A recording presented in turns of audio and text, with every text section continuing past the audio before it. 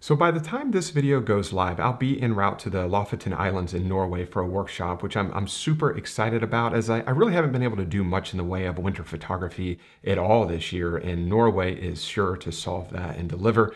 And the topic of air travel with photography gear it's something that comes up rather frequently, as commercial air travel, especially lately, has become a stressful source of anxiety for many, myself included. And add expensive camera gear into the mix, well, that's a complete recipe for insurmountable concern. And anyone who has ever flown to a destination where photography was the main purpose will 100% be able to relate to everything in this week's episode. So over the course of the past 8 years, just about every flight I've taken has resulted in me attempting a slightly different approach to the way that I handle getting my camera gear from point A to point B in the safest possible manner. And after many tweaks and trials, I finally got a system in place now that has worked very well for me. And what I mean by works well is that this system creates as stress-free of an environment as humanly possible. And when it comes to airline travel, that is by far the ultimate goal for myself. So to jump right into it, the easy part, as far as what do you put in your checked bag, or well, what do I put in my checked bag? That's easy. Obviously, you put your clothes and stuff. I'm not gonna go through all that, but the photography stuff that I put in my checked bag it's really not a whole lot. It's basically my tripod, my filters, and the ball head for my tripod. I used to carry my tripod on the side of my backpack and then put the ball head inside of the bag. But now I no longer do that because that just adds a lot of bulk and it makes the overall size of your carry-on substantially larger. So I now check my tripod, I check the ball head, and I put the filters. I have a nice protective pouch. I should probably have that up here, but maybe I'll overlay some B-roll so you can see that. But a nice protective pouch for all my filters, and then I kind of bury it around the clothes just to keep it safe.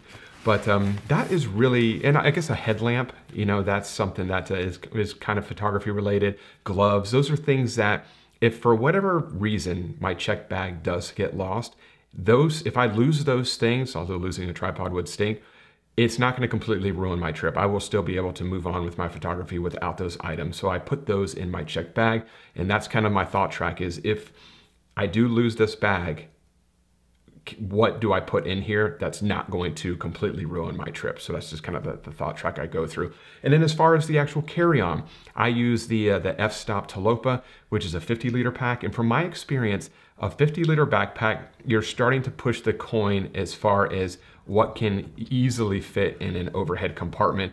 Now, it depends on the size of the plane, of course, but from my experience, a 40-liter pack, you're going to be completely fine in most planes.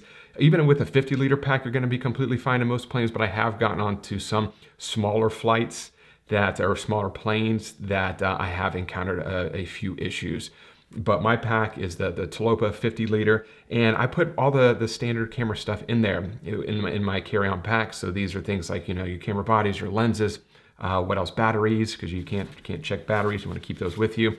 Anything related to charging. So this little pack right here, and this is kind of part of the system that I go through. It's all a modular system in case the inevitable happens where you are told at the last minute that you have to check your bag. What do you do? So I keep everything in these modular little packs. So this orange one here, this is everything that's related to charging.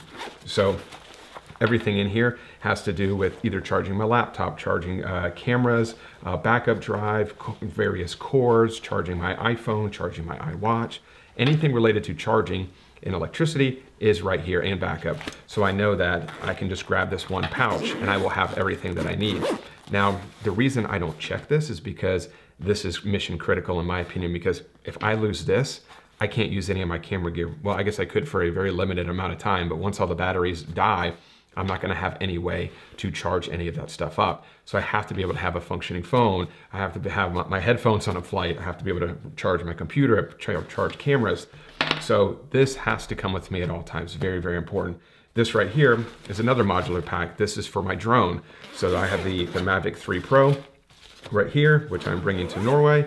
And I have everything in this one bag. So everything in here is related to the drone. Filters, chargers, an extra battery, the controller, all of that is right here. And I keep both of these on the top of my bag and of my Talopa in the top kind of eggshell or what do you call it? The brain of the bag at the very, very top. I'll put some B-roll in here so you can see that.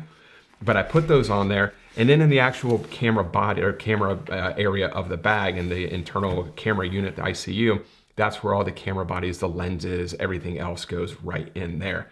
So I know we've all been in a situation where you're waiting to board your flight and you're starting to go through your zones. And if you're anything like me, you're always in zone 10 or zone 20, you're always the last to board. And that's always kind of the real stressful situation for me. Is a lot of times when you're in one of those higher zone numbers, or you're one of the people that gets to board last, a lot of those overhead compartments are already taken up.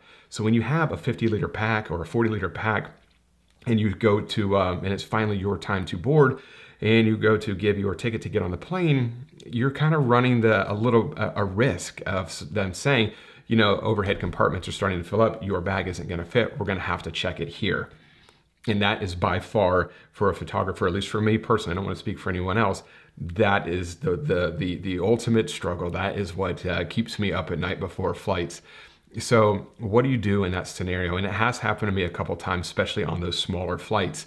So, and what's funny is I've gone through this whole like little dance where, you know, as you're approaching the person who's going to take your ticket, you know, you kind of turn a little bit this way to make the profile of your bag on your back as small as possible. I strap I tighten the straps down on the pack as well to try and make it look as small as I possibly can, but kind of turning a little bit to give them the ticket to kind of shield the bag and get on was always something that it usually works pretty well, but every once in a while they'll say, it's happened to me I think 3 times now, like, sir, we don't have room for your bag, we're gonna have to check it. And you immediately just, it's a very nerve-wracking scenario. So what do you do in that situation?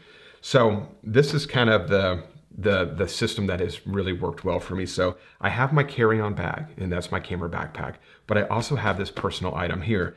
Almost all flights will allow you to carry a carry-on bag and a personal item. And this is the perfect size for a personal item. This is from Fjallraven. Just got this actually for Christmas. I was using an older ThinkStop one as my personal item, but this is my new one. And it holds my laptop, my headphones right here, any kind of pens, pencils, but it's also got a pretty large area right here as well.